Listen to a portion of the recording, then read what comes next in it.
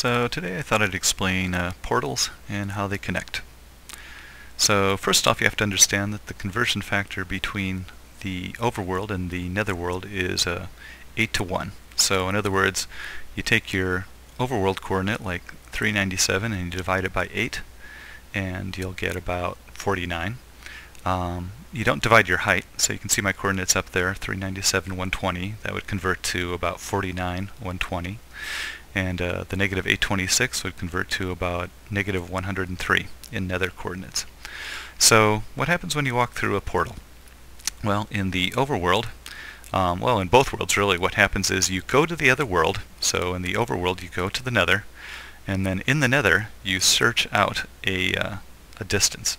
So the distance is in fact 128 meters. You go into the nether, look out 128 meters in each direction, and that forms a big box. So there's a big cube, because you do it from bottom to the top of the world.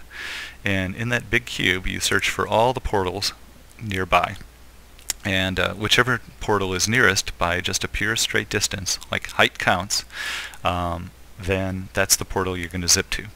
So over here I've built two little ruined portals that are actually places inside my nether space that there's two portals. And so anyway, so this portal would be the one of the two that portal up there on top of that hill would connect to, because it's just slightly closer to this portal that I started at. So those two would connect. The trick is when you go from a portal here in the nether, so let's say this is my nether portal that is actually in the nether, it's not here. What happens is you go to the overworld and you search out 128 meters in each direction, and just take that cube in the overworld and look in it and say, okay, what portal is in there?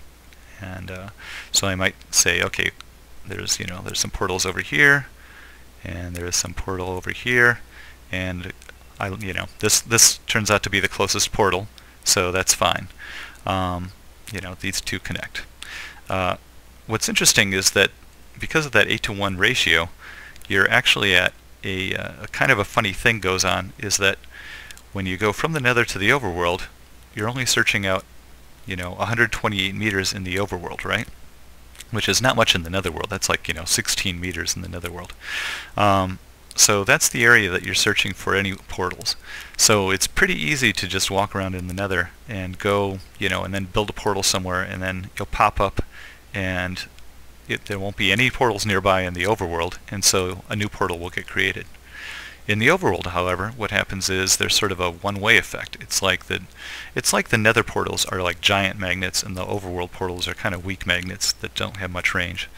In the overworld, what happens is a very interesting thing, is that instead of being just 128 meters that you're searching out, you're actually searching out 1,024 meters. So it's really like this huge cube as far as overworld coordinates. It's only 128 square in nether coordinates, but in overworld coordinates you're searching in through a huge area.